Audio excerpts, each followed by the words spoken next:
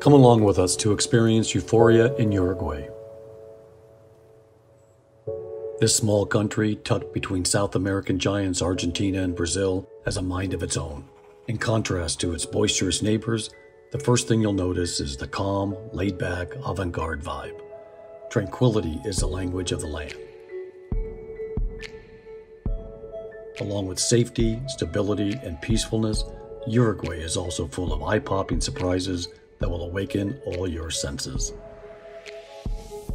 Rich in Spanish and Italian heritage and lavished with nature's opulence, the entire country fulfills its promise of a bucket list destination. It's easily explored and pleasurable all year round.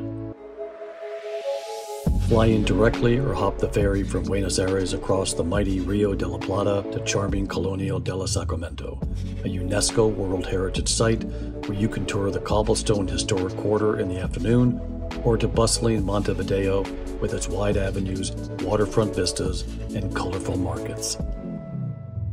From Montevideo, drive north through gorgeous green countryside dotted with vineyards and grazing cattle, to the insanely beautiful beaches along Uruguay's 500 kilometers of dune-filled coastline.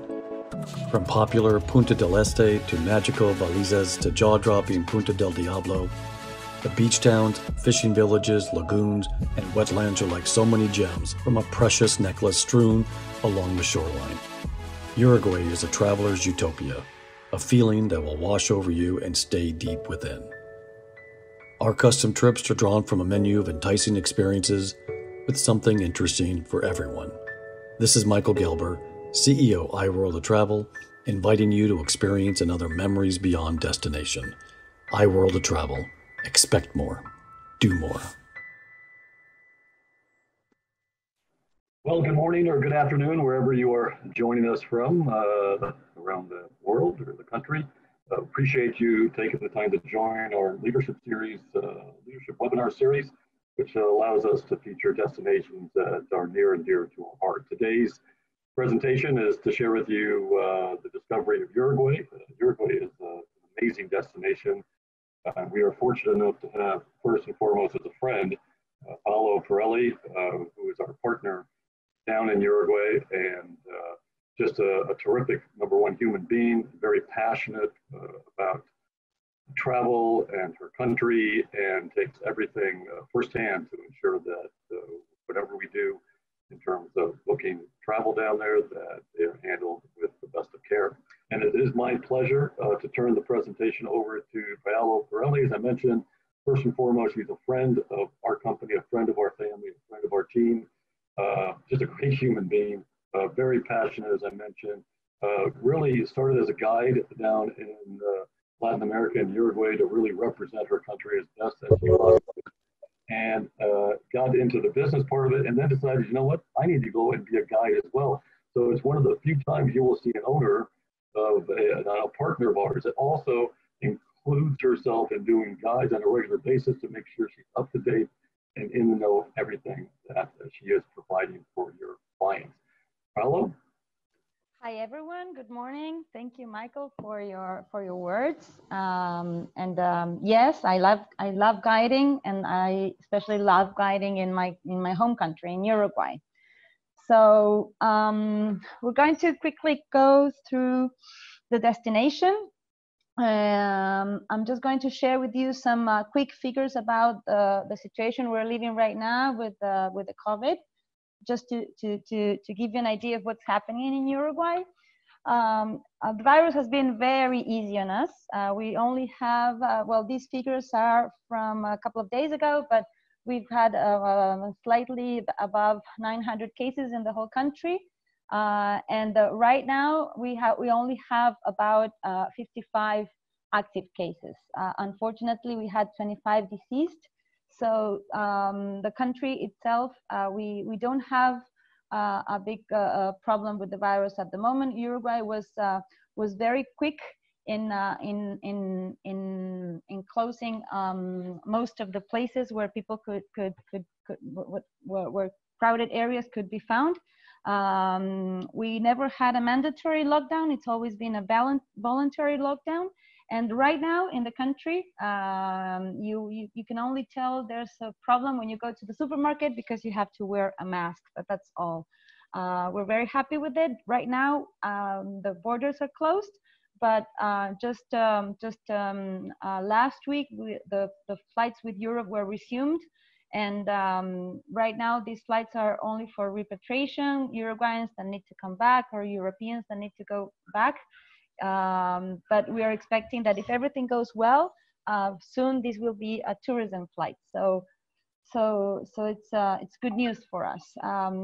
During this time, we have dedicated to develop new protocols and everything.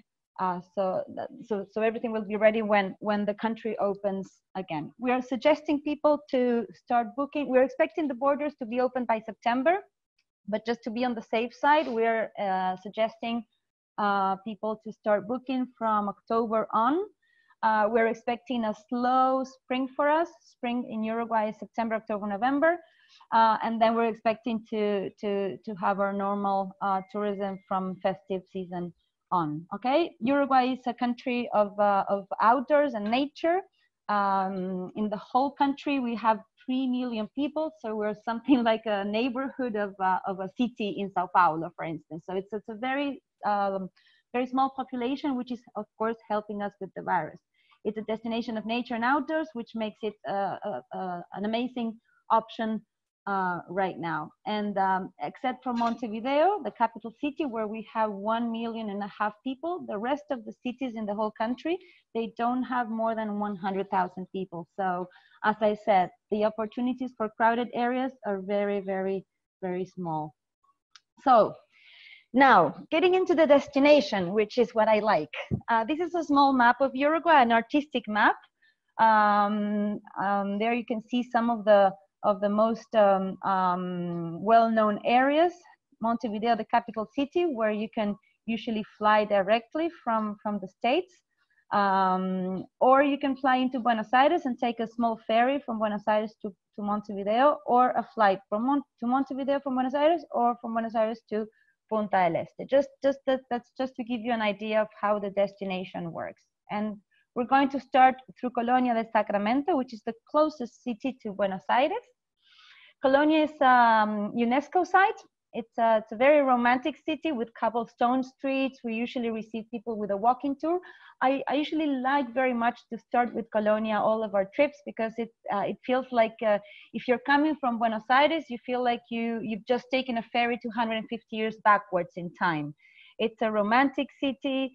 We do a lovely walking tour along the cobblestone streets, know a bit of our history. And usually one of our national drinks, our typical Uruguayan drinks that we have, is called the mate, which is like a herb that we take with a metal straw. And usually, not now during COVID, but usually we share this. It's a drink that reflects friendship for us. So usually Colonia is where we do a mate tasting. And we give a mate to each one of our guests, and we share this mate. We share how we do this mate. Of course, everyone has their own, and it's a way of understanding the Uruguayan culture. These are some of the experiences that we do in Colonia: the walking, the biking. We do a lot of biking in Uruguay. And this is one of the properties that I like very much. Most of the properties that we try to use are local properties with just a few rooms. This hotel, for example, that we love very much is the Charco Hotel. Only 7 rooms in the old town, just in front of the river in Colonia. Then from Colonia de Sacramento, if we go up to the north, we will find the region of Carmelo. And here, Carmelo, the landscape changes a lot in Carmelo.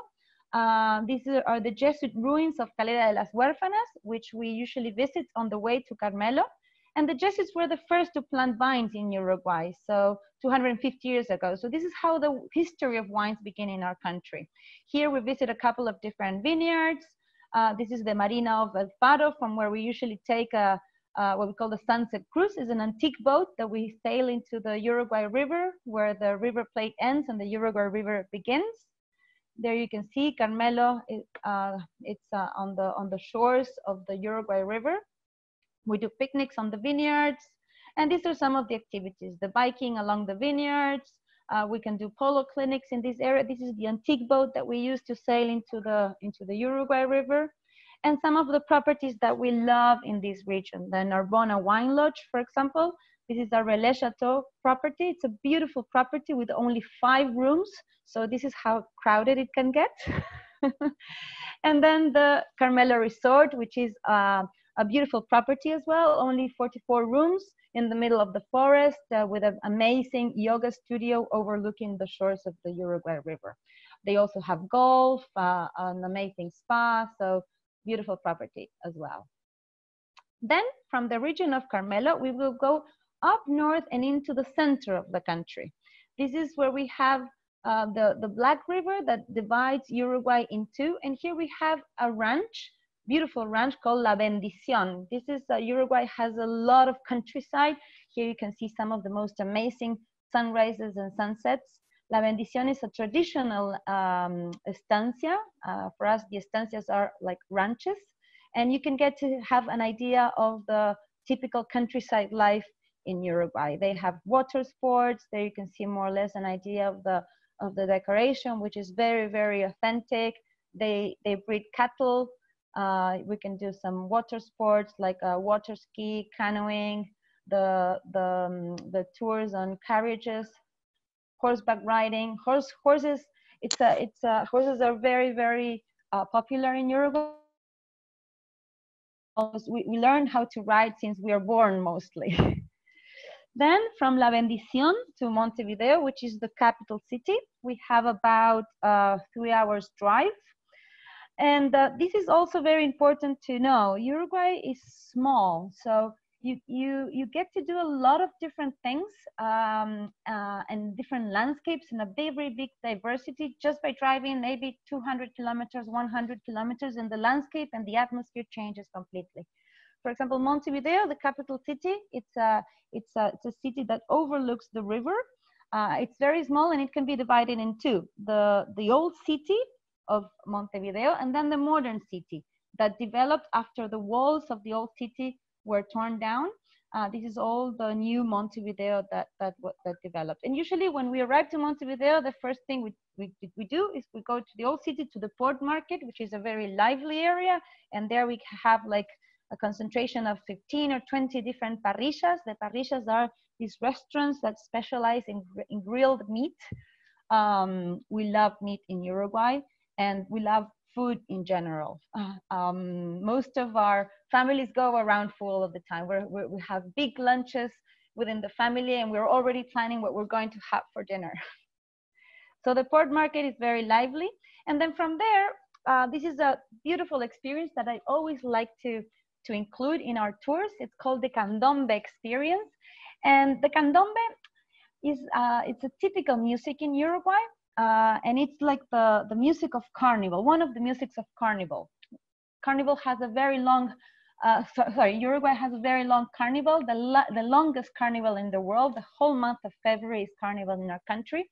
And we have two routes. One route that we inherited from the Spanish, and from there we have the murgas, which are like groups of people that they have these amazing songs and they perform every night of February in a different street theater that we call tablados. And then we have the carnival that we inherited from the slaves that were brought from Africa. And from them, we got the candombe. The slaves at the times of the colonies, they were allowed to celebrate one day a year. And this was the day that they would wake up very early in the morning and start to play their drums, calling the rest to come and celebrate. This is why our main parade is called the callings, las llamadas.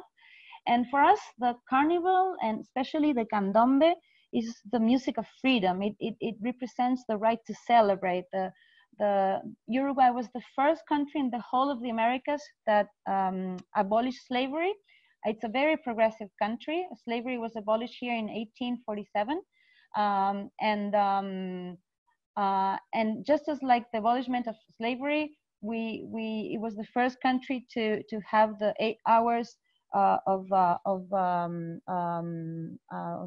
legalized work. It was the first country where women were allowed to vote where gay marriage was legal. It's a very progressive country. So I love to do this visit.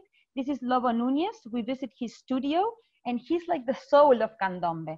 Lobo Nunez is he's the 5th generation. His great grandfather bought his freedom out of slavery, selling brooms in the old city. So it's a very interesting visit to do.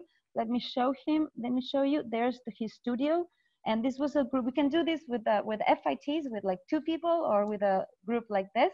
And he plays with his grandson and with his son.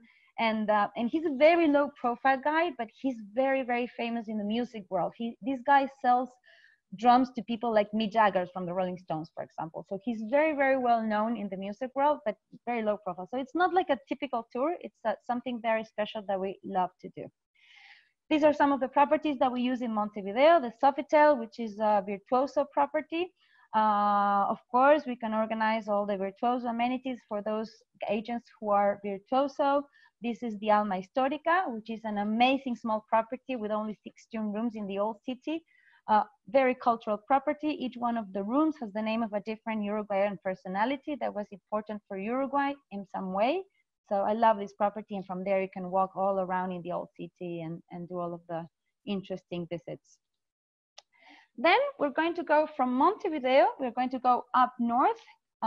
This area here, from Pueblo Den to Pueblo Garzón, this is the small towns that we have on north of Route 9. These towns and this region is nowadays known as the Tuscany of Uruguay. As you can see from the landscape, it's very different to Montevideo or the other areas where we just visit. And Pueblo Den is a small town. Here we have 2 amazing properties, Sacromonte. These are 4 rooms, 4 glass houses with green roofs. They call themselves a landscape hotel. They're in a valley in the middle of the cerros that are like hills. We can do hiking, horseback riding. This place is all about design, and as you can see, we have a 360 view of the vineyards. They do their own wine. They have like small jacuzzis, each one of the small glass houses. There you can see how the landscape reflects on the glass of the rooms, which is amazing. We can do horseback riding, and they have a hill, and at the top of the hill they have like a tasting room, and there we organize dinners, sunset dinners and tastings and so on. Another of the properties in this region is Aras Las Tordillas. This is a ranch, but it's very different to Sacromonte, but also very beautiful. Again, the landscape, it's amazing. It's 4 rooms, each one with a more traditional decoration. You can see all with wood and the typical ponchos that we have in Uruguay. The owner here, she loves horses, and it's an amazing place for horseback riding and trekking and hiking. Very good food as well. That's Aras Las Tordillas. So we continue to the next town within the Tuscany of Uruguay, and here we arrive to Pueblo Garzón. This Pueblo Garzón is in the north of the small town of José Ignacio. You might have heard of this town because maybe Francis Malman is familiar to you. He's a very famous chef from Argentina. There's a complete chapter of Chef's Table from Netflix that's about him. He's an amazing character. He used to have his restaurant in José Ignacio, but he would come to Garzón very often because he loves cooking in the streets and on the beach. So he used to have to come to Garzón to ask for permits, local permits to cook in the public areas. And so he fell in love with this town. So he closes his restaurant in José Ignacio and opens his restaurant in Garzón. The town of Garzón grew around the train station. It was a very lively town with a theater, with a big carnival and everything. Then the crisis arrived and the train stopped working, and the saladeros, this was an area of saladeros. The saladeros were these places where, I think in English you say the sultry houses, where the meat used to be kept with salt. So the refrigerators appeared, so the salt houses, the saladeros closed, and most of the people in town had to go. So it was like a ghost town when Malman arrived. And he fell in love with a small town, and opens his restaurant in town. And a lot of his friends start arriving, and they also fall in love with the town. So this is some of the cooking classes that we organized with him in the towns of in the streets of the town of Garzon. It's amazing. We do cooking classes. This was a group that we had, and we organized the table there in the streets of the town. Really interesting and very hands-on. One of the friends of Malman who arrived was Alejandro Bulgeroni, who started with Bodega Garzon. This is one of the properties that we use here in town. It's called Casa Ana, very small and sweet. You can see the decoration. It's really, really nice and different to the other places. So as I was saying, one of the persons who arrives to this area and also falls in love with Garzon is Alejandro Bulgeroni, who starts with his summer home, and he soon he establishes Bodega Garzon. There you can see the vineyards of Bodega Garzon. Nowadays we have something like 4,000 hectares of olive plantations and vineyards. Olive oil is very famous in Uruguay as well. All of these areas about olive trees as well, and we can do olive oil tastings and wine tastings. This is the building of Bodega Garzon. It's very sustainable. It was made all this water here. They gather the water from the rain, and they keep the temperature of the cellar, which is below. As you can see, the landscape of the area is really, really, really beautiful. There you can see an image of the vineyards. So we can do some tastings. And our national grape is called the Tanat. The Tanat is a red wine, full red wine. It's very much recognized among the wines of the New World. It's like the Malbec for Argentina. The Tanat to Uruguay is the same as the Malbec to Argentina. It's a very good wine. So just to give you a reference of what we were just seeing, we just went to Colonia Sacramento, the old town, then the vineyards and the wine country of the region of Carmelo. We saw the typical center of the country with the traditional estancias and ranches. And then here we just saw the area that we know as the Tuscany of Uruguay. And now we're going to visit the very east of the country, where we have the natural reserves and the national parks, and we're going to focus in the village of Cabo Polonio.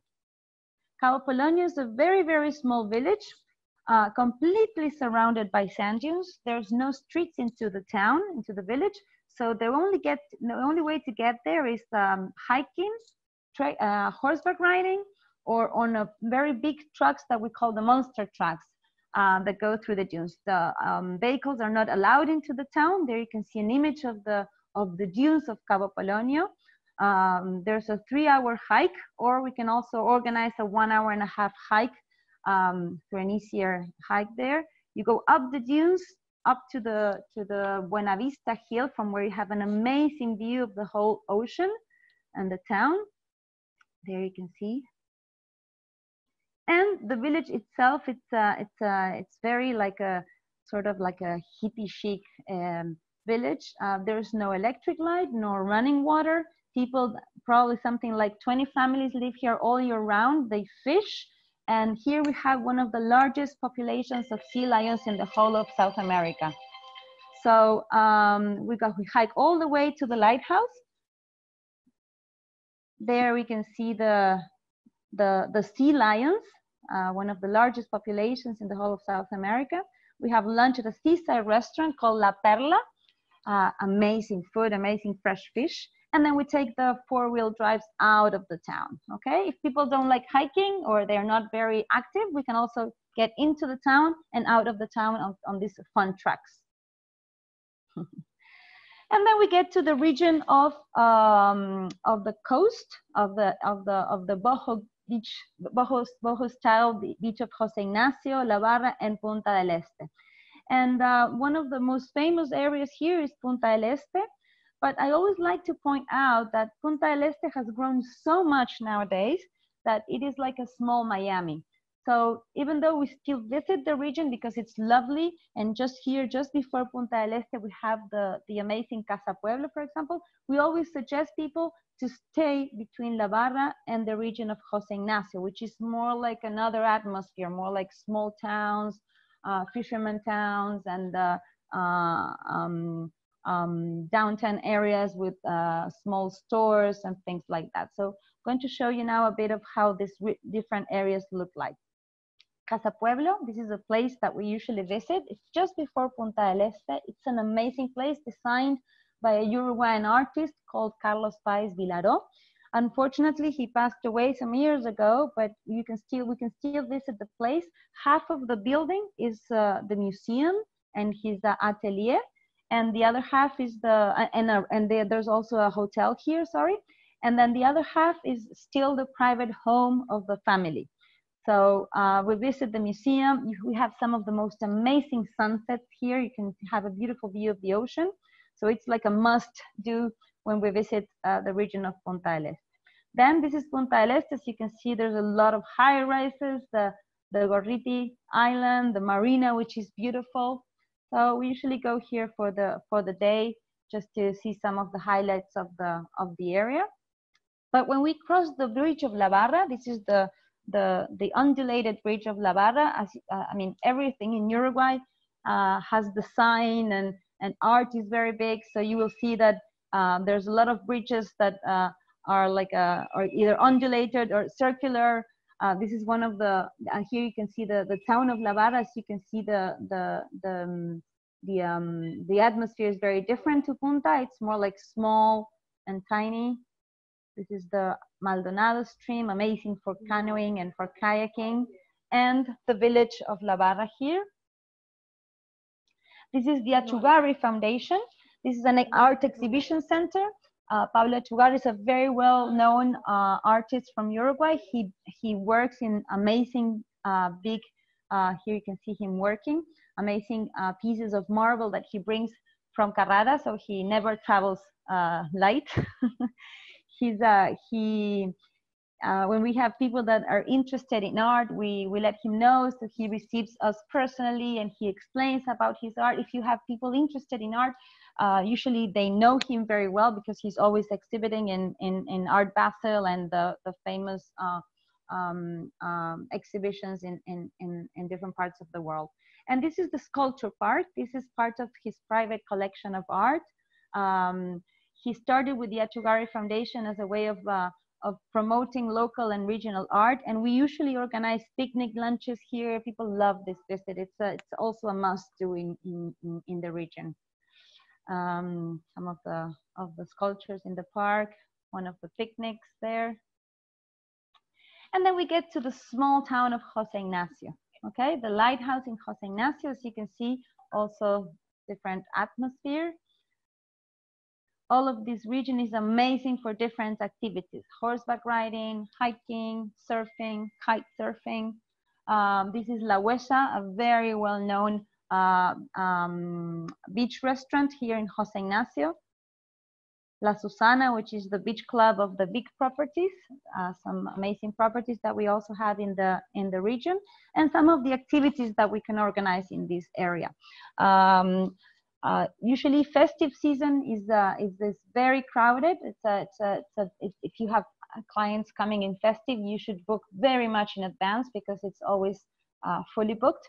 And during the last years, we've also had a lot of requests for spring break. All of this region here in Uruguay in general, it's amazing for multi-generational families, also for couples, but for families, it's amazing because it's a destination where we can do different activities, like the horseback riding. There's an amazing ride that we do to one of the lagoons here, and we swim with the horses. Biking is very popular, hiking, canoeing.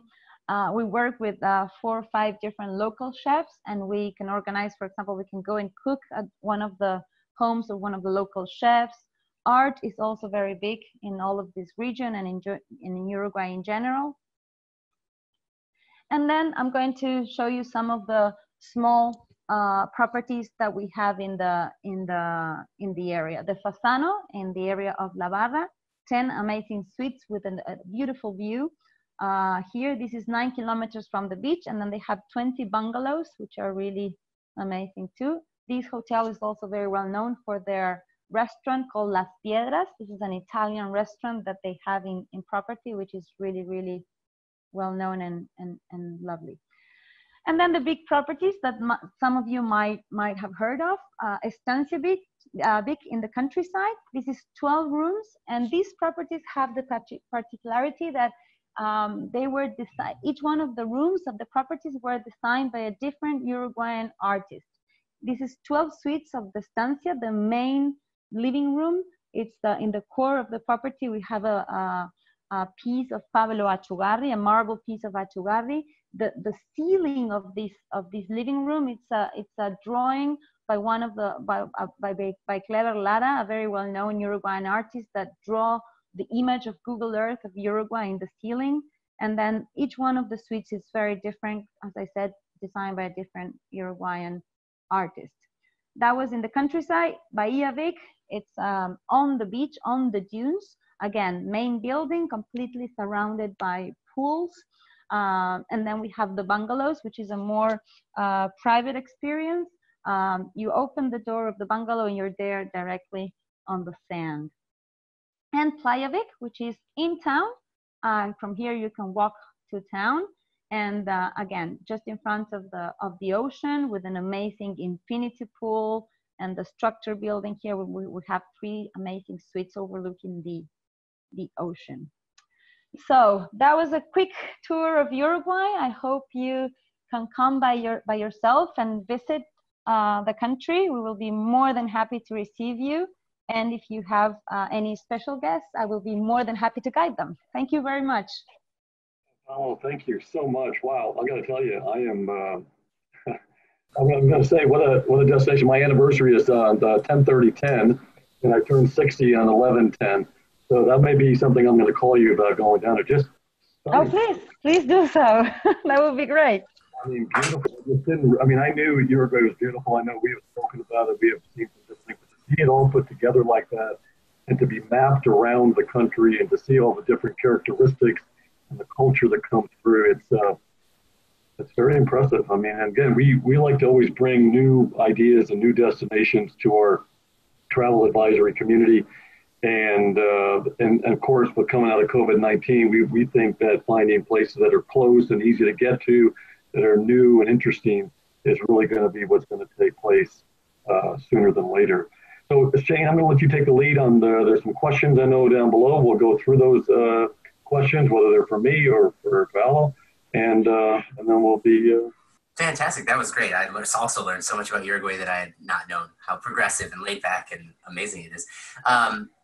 To echo your sentiment, Michael, Gabriela in the comments said, this is great. I'm from Uruguay and I'm also discovering places I'd never heard of. Thank you so much.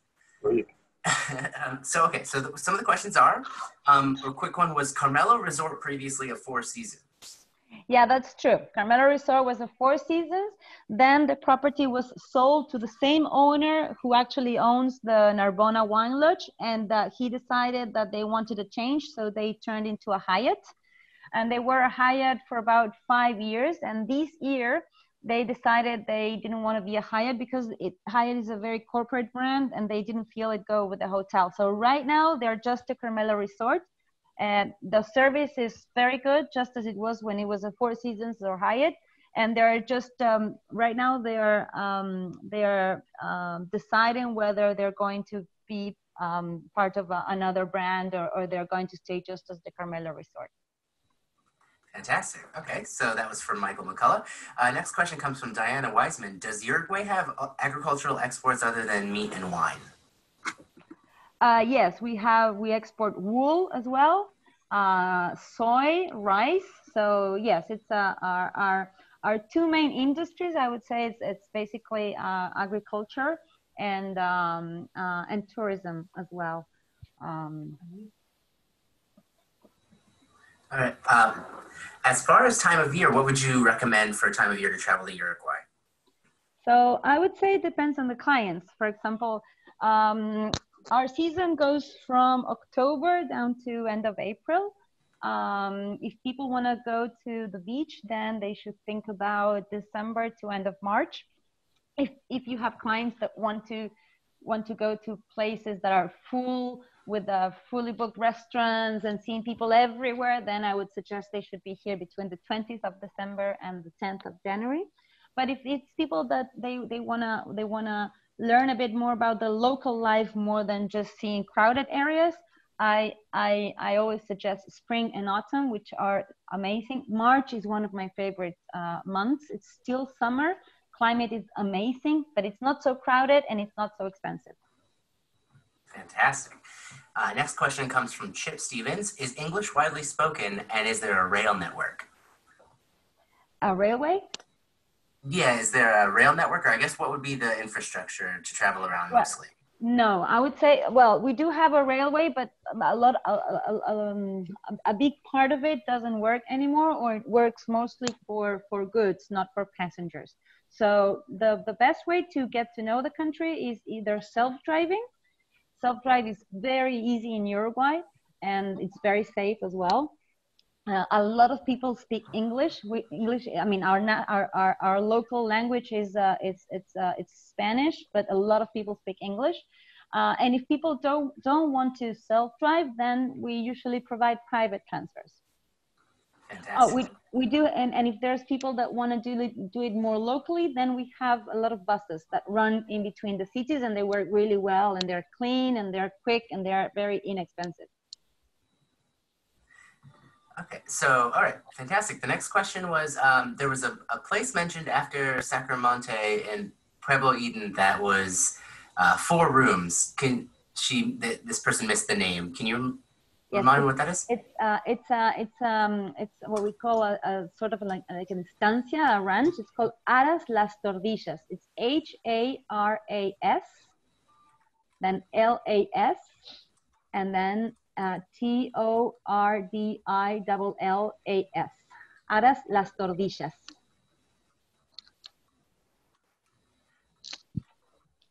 Fantastic. I think that was all the questions I had for now coming through. Okay, well, listen, thank you so much, Ayala. That was really great. I can't wait. As you know, we're working with you on our luxury LSGD, our luxury small group departure. We're putting, I think, 3 or 4 of them together for 2021. And of course, we always do FIT and family packaging or anything that the travel advisor would need to get their clients interested in down there. Terrific. So I see something from Adam Martindale. Adam, if you can give us your email, we'll have Alita Paljevic get a hold of you and work on putting together that whole small group for yourself. Or you can email her at oh, there it is. Perfect. We will get it to you. Thanks so much. Really, I loved it. I love every one of these, to be honest with you. But this one was really special. It almost seemed like Uruguay is such a melting pot of European, Latin, Italian, French, all into one destination. It's very eclectic, and you just feel the character in each location that you shared with us. So I was being genuine about being excited about talking about coming down there in October. And there we go. Thank you all for participating. Stay safe, stay healthy, stay informed. And if there's anything that we can do for any of you, any collateral, any marketing, any videos, just feel free to reach out to us, and it'll be our pleasure to help you do whatever you need to do. Thank you very much, everybody. Enjoy the rest of your Tuesday and the balance of your week.